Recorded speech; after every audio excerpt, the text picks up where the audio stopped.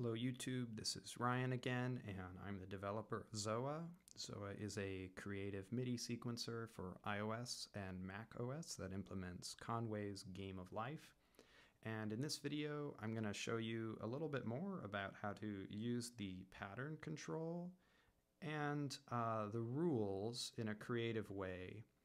So, what I've got for these first two playheads is I've actually got their patterns set both to 8, and they have the same sort of rhythmic pattern, but the offset on the first one is 0 and 7 on the second. So these two playheads are actually going to play in sync, and they're going to be a fifth apart. So we're going to be able to get like some harmony that way.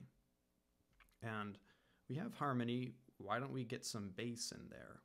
So for playhead 3, I have its rule set to first, which is always going to play the first living note. And you notice I have its pace set pretty slow to whole notes, and its offset down to -12.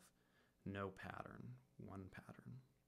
So let us hear how this sounds, and then maybe we'll add some melody.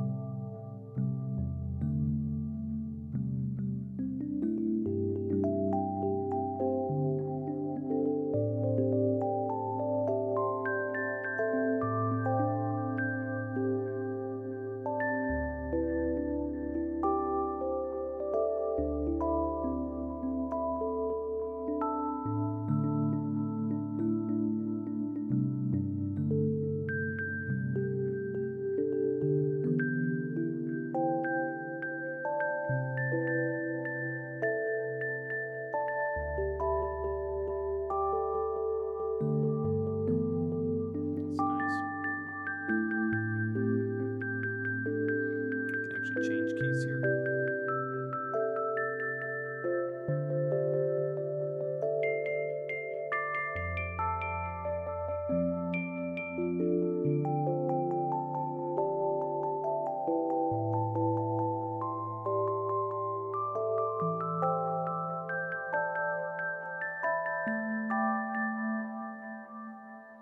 Beautiful. So just to remind you, what we did is to get our harmony, we used two playheads with the same pattern and the same pace, but different offsets.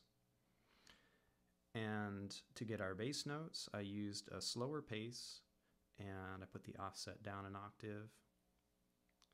And I used the rule, the first rule, which is good for bass lines. And for a melody, I just used 16th notes with a pattern and used the last rule to get some kind of repetitive stuff going on. So hope that gives you some inspiration on how to use ZOA to its maximum potential.